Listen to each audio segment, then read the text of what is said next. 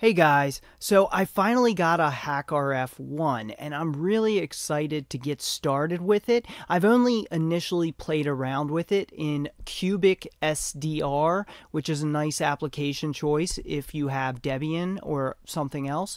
You can also try out other things like SDR++ or GQRX, but I found it was very quick and easy to get started, and I've always enjoyed Cubic SDR. So if you want to get started with software-defined radio, my personal recommendation is not to start with the HackRF1, which is a nice transceiver, meaning it can also transmit in addition to receive radio. So if you want to listen to ham operators, you could get something like an RTL SDR, which is a great place to start. Not only that, it tends to perform a little bit better for receiving than the HackRF1, but the HackRF1 has a wide range of access to the spectrum, so 1 megahertz to 6 gigahertz. So it allows you to take apart and look at different protocols. You could also design your own protocols. So this is a great gadget to have, and I'm pretty excited to get started with it. So I'll be doing some videos in relation to that, but today I want to talk about getting started with SDR and what you should do to get started. My personal recommendation is getting an RTL-SDR at rtl-sdr.com. Get the blog version 4, which is the one that's now out at the RTL SDR store. You can check that out. You should also take a look at some of my older videos. I also did a video that is similar to something we might be talking about, similar to Tempest, in that when you run different types of electronic devices, sometimes they can emanate different signals that you're not intending to transmit. So I did a video covering that, and I also did a demonstration in this video on how I can pull out the audio from my speaker, because when the speaker amplifier is active, I actually have a few signals accessible that allow me to turn that into a remotely transmitting radio. And so that's the danger, that our speakers are really extremely similar to microphones in itself, but also in certain cases can give off signals that can allow them to be remotely listened into. Now, my test only went with 15 feet away. I didn't have any special equipment for this. I just used an RTL-SDR. And in fact, on this video, I actually used the Pine tab from Pine 64 that has a built-in SDR, and I also did some modifications to allow me to screw the antenna and bring a new antenna port out through the back of the Pine tab. So you can take a look at my video where I talk more about doing that, and I do a demonstration here where I pull audio from a remote speaker that is transmitting signal that it wasn't intending to transmit. So this was unknown actual radio. I was able to pull the signal with GQRX, recorded purely the signal, and it was a little bit rough sounding at first, but once I cleaned it up, I used the application here to clean it up, Audacity, and after I did that, I was able to clean up the audio, take it from here, and as you can see, all the noise, I pulled all that extra static out, and I show you how to do all of that in this video. Laptop speakers are transmitting microphones, so take a look at that to understand why wireless is an important topic for your security and privacy as well. And even in some cases, you can actually record passwords just by the sound on the keyboard. So the way you type gives off a unique fingerprint of you, but it also can give off the unique keys you're pressing to access different things on your computer.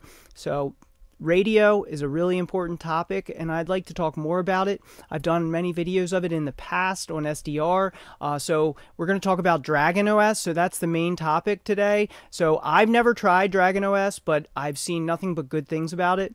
It is an excellent choice for operating systems if you're looking to get into SDR, because all of the time-consuming setup has been done for you on a lot of these different applications. So it's an easy out-of-the-box solution for software-defined radio. So if you want to get started with SDR, my personal recommendation, go ahead and grab yourself the kit here, and you can see the SDR dongle, and you can get one of these. This is the one I have here, and the blog version 3 is the one I have.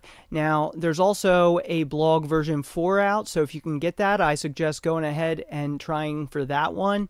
It also comes with different antennas, so it's a great kit to start with, has everything you need, including performing this exact video was done just using this kit alone and a computer, a tablet in my case, but a computer would work just the same. So if you're interested in SDR, grab yourself this kit. This is a great place to get started, and we'll cover some more on SDR. Today I'm going to be getting the actual image. Now, what am I going to choose, and what might you want to choose? Well, are you going to be using it for text-based applications?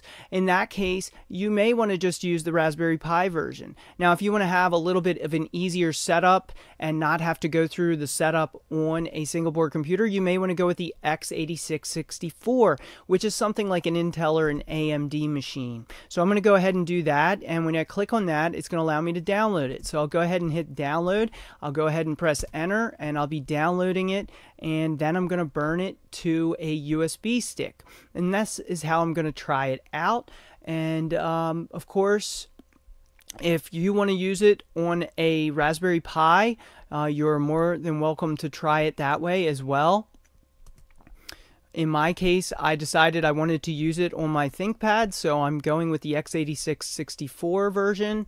And there's a lot of different articles out there that feature DragonOS, so you can follow along some of this. And not only that, but the developer himself has a channel dedicated to DragonOS and using it. So we may check out some of those videos, or we may just perform some of our own. But there's a lot of great resources to get started with this, and I'm going to create some as well because I want to help anyone who's interested get started with SDR. So like I said, this is a great place to start, and is what I've been using personally for the last few years for all of my videos, was the RTL SDR blog version 3. You can go ahead and get the blog version 4 in your case. And now I have a HackRF 1, which is something I've wanted for many years, and I'm interested in sharing some of the things that we can do with it as well. There's also a great learning video series on the HackRF 1, so if you have the patience to learn, that might be something you'll want to check out as well.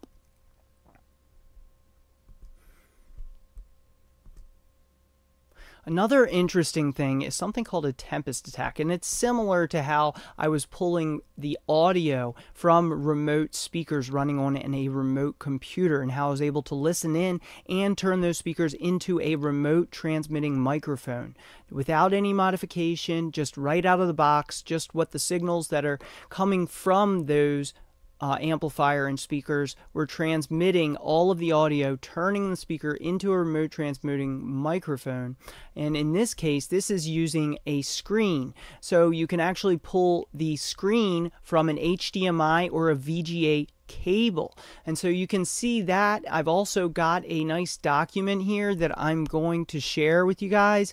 So this is something, if you're following the blog, I'm going to attach it to share with everyone following the blog. So make sure to follow the blog at bmc.link/politictech.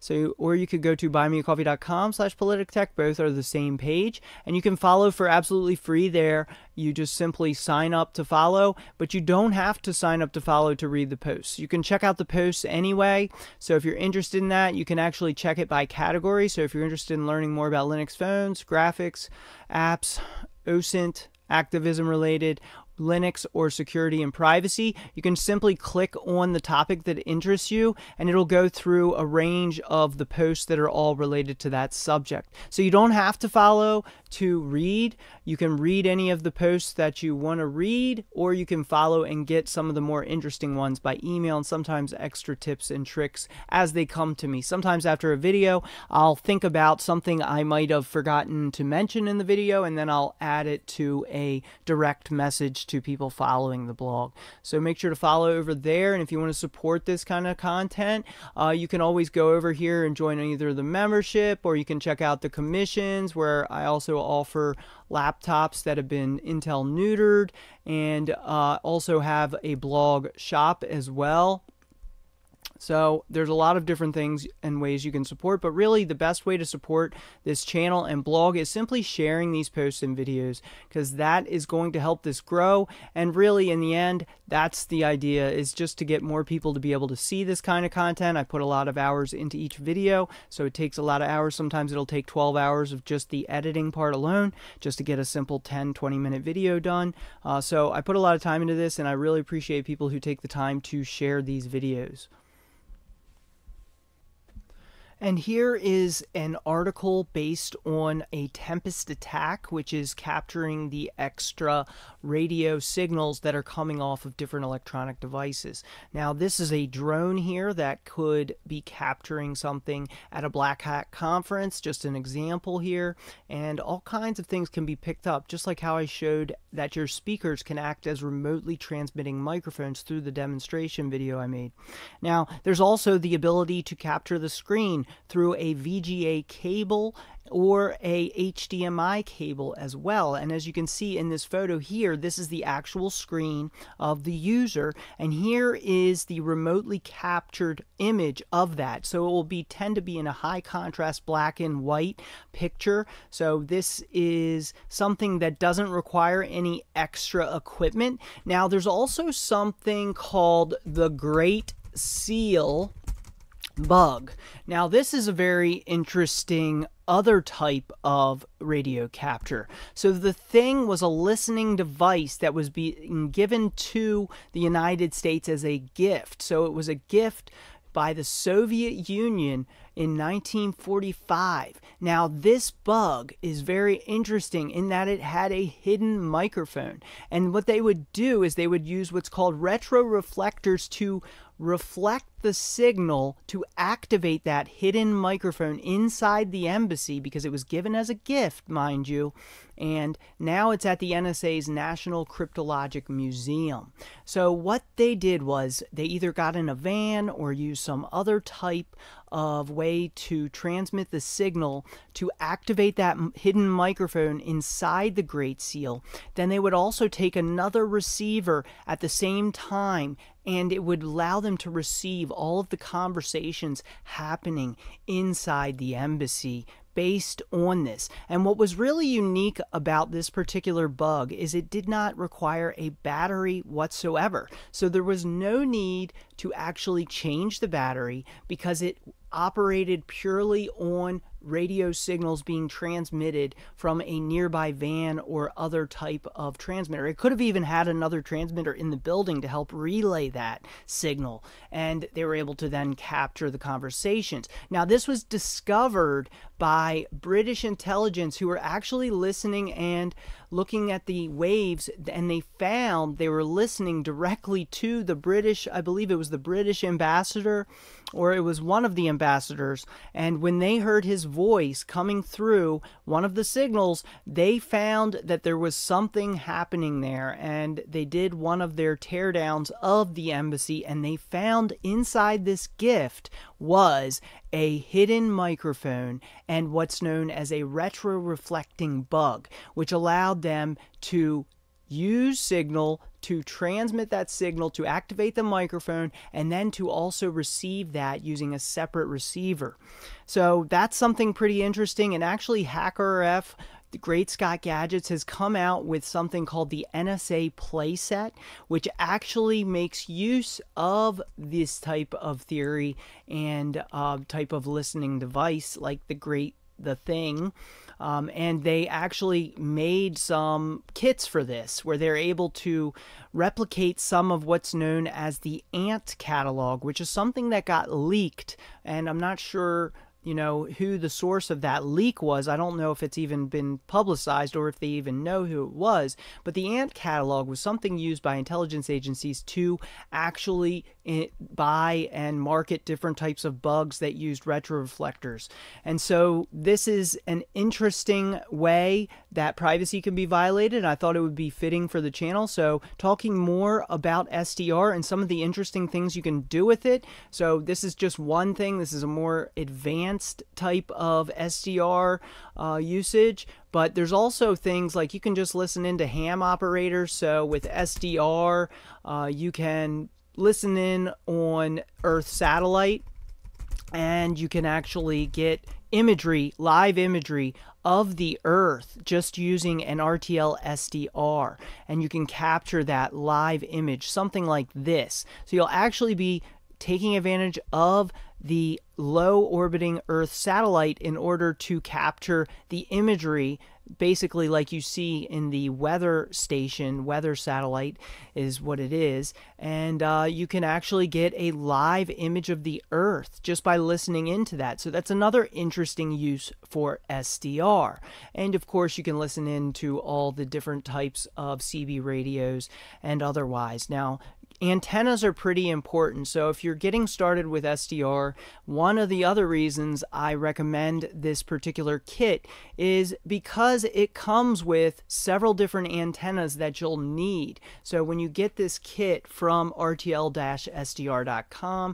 you're going to get several different antennas and mounts for those antennas. So it'll give you something like a suction cup for your window, so you can actually attach the antenna to an outside window, and it allows you to get a better placement, and also you can attach and screw in all different lengths of antenna so you can tune it to the frequencies that you're looking for. So here's the actual antennas that come with this kit, the one I highly recommend to anyone interested at all in SDR. It's a very affordable kit. It's about $40. I think when I got it, it was about $30, but you know, as everyone knows, prices have gone up. But this is an excellent place to start. So if you have any interest in SDR, this is where you'll want to start. And I'll also cover some on the HackRF1 as well as I get a chance to play with it. And we may even try out the entire Tempest thing, which I think could be an interesting video as well. So we're going to be talking about that. And looks like my download failed, so I'm going to hit refresh on that. So after hearing all this about Tempest attacks and how electromagnetic emissions are going to give off more than you may want, well, one of the things you can do to protect that is for additional shielding of your electronics devices. There's even special rooms that are Faraday rooms where the actual walls are lined with mesh in order to block the signals from getting into that room or out of that room. So that's a higher security way, or just simply shielding the electronic devices themselves will help at least dampen that signal strength so that less is given off, at least at a farther distance. And it's definitely a real thing, and it's something everyone should be aware of, especially if you have any interest in privacy. I don't think most people need to worry about this, but you know, given the way things are going with mass surveillance and it being pretty much the main industry in the world today, data collection in one form or another, I can see how this could be more of a threat in the future as companies capitalize on what is being learned about this type of electromagnetic emanations. And one of the best authors to learn more about this subject is Marcus Kuhn. So this is some name you may want to search up for, but I will be sharing this document with followers of the blog. So if you want to get that, and I'll just leave a link to this as well, so anyone who's not following the blog can still get it. We'll leave a link to this document in the description. So if you don't want to follow the blog, I'll still leave a link for everyone there. Another thing you're going to want to do is grab the checksum file. So when you get DragonOS, you're going to go hit the Files button after this, and you're going to go and scroll down to get the matching SHA 256 file. So this will allow you to cross-reference it and just ensure you downloaded the exact file that you were supposed to download. And anytime you check a checksum, one of my recommendations is see if you can check through a secondary source. This ensures that even if the download server were compromised, they wouldn't be able to simply replace the checksum with a matching file for a malicious file download. But if that's not available, you may have to rely on the checksum provided. Or if you have it available, a PGP signature is another method of verifying the integrity that is actually much more reliable, in that it relies on PGP and not simple hash verification. Since I'm downloading the x86 version, which is this file here, which is completed download, I'm going to want to get the matching checksum file for that download to ensure that I get the exact one. So I wouldn't download this one because it's not matching the file. Because I downloaded this file, I'm going to get the R31 SHA-256, which is this one right here. And then I'm going to show you how to match that checksum and verify that it is the file you intended to download. So that is a quick download. As you can see, it's already done. So I have my USB stick. As you can see, I use the lsblk command to list all my devices. I know it's a 64 gigabyte USB stick, so this is the closest in matching. And since I have that, I can now list the DragonOS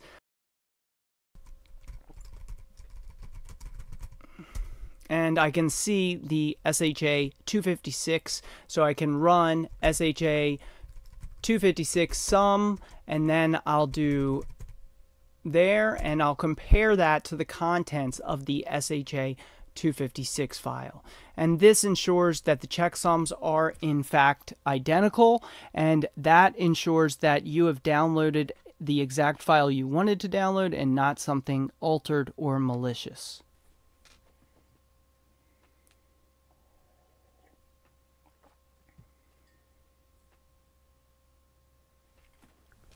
That's the hash for our Dragon download. Now I'm going to simply cat the actual other file, and that should match as well. And as you can see, they're an identical match. That's what you're looking for anytime you check checksums. And if any of this wasn't clear, check out my posts on checksums. You can find them very easily. Just simply look up checksum and you should find the tutorials on checking checksums for both Arch-based and also for Debian-based operating systems. So if you're using Pop! OS, the same commands will apply. I also give demonstrations and created different graphics for you to use to help make it a little easier to understand. So if you're new to Linux and any of this was confusing to you, make sure to check out my checksum posts and videos, because those should help break it down in a much simpler way. So now that I've downloaded the Dragon operating system, I can now take a look at my device, which is my USB stick. And if you're running a different size USB stick, my tip to you is either use the end of the DMESG.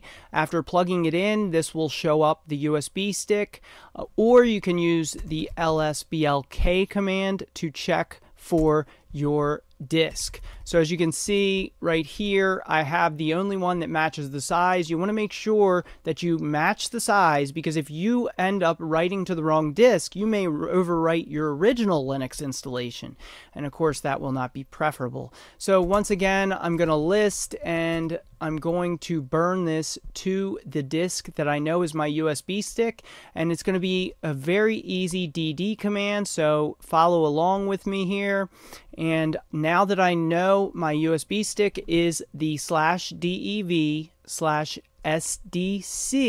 not the SDC1, but we want to flash it to SDC. And if you have a disk that has multiple partitions, you may see something like this, but because we're going to be overwriting the entire disk, it's not going to matter. So I will use DD and then IF, which is like the image file, equals, and then I'm going to match it and copy this right here. The ISO file is the one I want to burn, and so because I'm in the current directory with it, I simply name the file I'm going to burn. Then I do of output file equals /dev/SDC, and then you may want to add a couple other flags depending on your preference, but you don't have to add these extra flags. So you can simply add this and it'll flash it right to your USB stick. And if you want to add a couple extra flags, you could try these out. And once I press enter, it's going to begin burning this file, image file equals, to the output file equals, which everything in Linux is a file, as they say, so treat it like a file. And that's what we're doing right here. Now I'm going to hit enter, and it's going to begin burning it to a disk.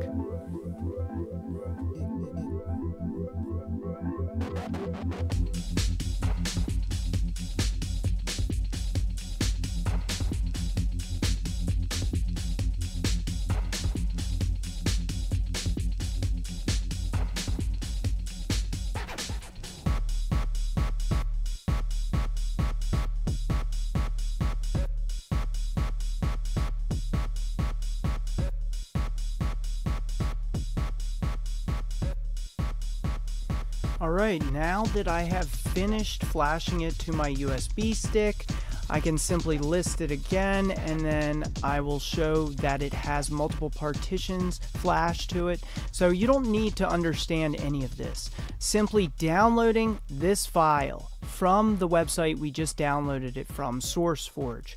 Then we ensure that the if command equals the ISO file, which is the actual image for the Linux operating system we're using, which is focused on software-defined radio. Now, the of equals is the output file equals, and that is /dev/sdc, and we were able to find out what our USB stick was by using the dmesg command or the lsblk command, which lists what's known as the block devices, which our USB stick is a block device. And so when you use that command, it's going to show all of your block devices. You want to ensure you match up the size so that you don't overwrite your existing Linux install. And once it finishes burning it to the disk, you can then place it in your computer, reboot, and boot to that disk. So if you have a core boot based laptop like the ones in the blog shop, you would simply boot to your computer with the disk in it, hit the escape key several times, and that'll drop down a list of bootable devices, and you will simply select the number that matches the disk. Now if you have another computer, any computer, you can add your settings to boot to USB stick in your BIOS or UEFI settings. So for your particular brand, the settings may be different, so make sure to look that up. It may be pressing F1 or F2 when you boot, and that can take you into settings for Lenovo based laptops. Now your brand may vary, so you may need to add those settings if it doesn't boot right to the disk, but for most people it'll likely boot right to the Linux disk. And then we'll take a look at that, as I've never checked this out and I'm excited to try out Dragon operating system, as it provides a ton of great SDR tools, and we'll be taking a look at those. So this was how to get DragonOS, how to get started with software defined radio. Now when you're ready to install the firmware, if you got the RTL-SDR dongle and you want to operate it on your existing operating system, an easy way to download the firmware is to simply do apt install RTL-SDR, and that'll install it. Now there's also a couple things you need to know about in the mod probe directory, where you're going to need to blacklist certain types of firmwares to prevent it from loading, so that it doesn't interfere with your SDR applications. And I'll talk a little bit more about this as I have in previous videos. So guys, this is how to get Dragon operating system and some of the interesting things that we may be looking at with Dragon operating system. This was just an introductory video today. And make sure to follow the blog over at bmc.link/politictech/posts so you don't miss anything. And you can also get interesting posts by email and extra tips at times. So make sure to follow over there, but you don't have to follow to read, and you can browse by category very easily without registering or anything to read those posts and watch those videos. So make sure to follow the channel as well. I'm on YouTube, I'm on Odyssey, on PeerTube, on BitChute, and other places as well. And also over at falstodon.org/@RTP, Twitter/TV privacy. And I will be back with more on how to protect your security, privacy, and software-defined radio.